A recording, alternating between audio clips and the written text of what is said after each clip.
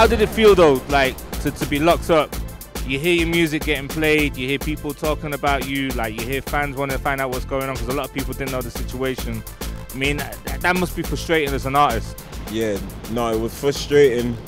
Like, I felt like I'm just losing my chance. Like, my career's on the line.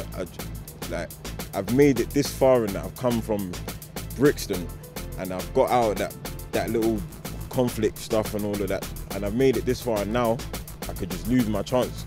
So I was really shocked and stressed, but I'm back, man. A lot of artists have been inside, you know, like Tupac, you know, you got various other rappers who've done time. When you're in a cell, was that making you want to write more, or was that making you just like, I don't know, just disheartened? I would say it's both. And it's just hard when you know you got a career out there. Like, if certain people go jail and they ain't got nothing to come back out to.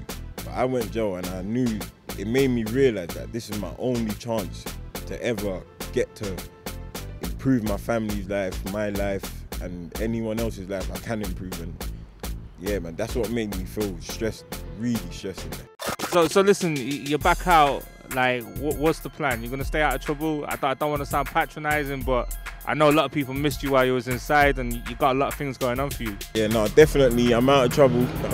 I'm not even getting. I don't even get in trouble, but this was just a one-off. Promise you, I'm out of trouble. Facing my music, and yeah, man, only up from now.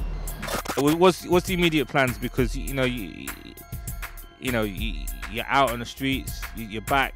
You know, you're available for bookings. Holler at Billy, actually. WME, holler at Billy. But you're back for the bookings and everything.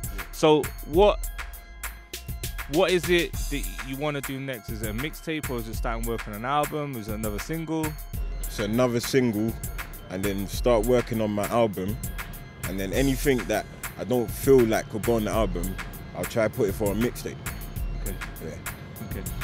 Any producers you want to work with? Is there anybody you want to reach out to? Ill Blue and that. Yeah, man, there's a lot of producers in the pipeline right now.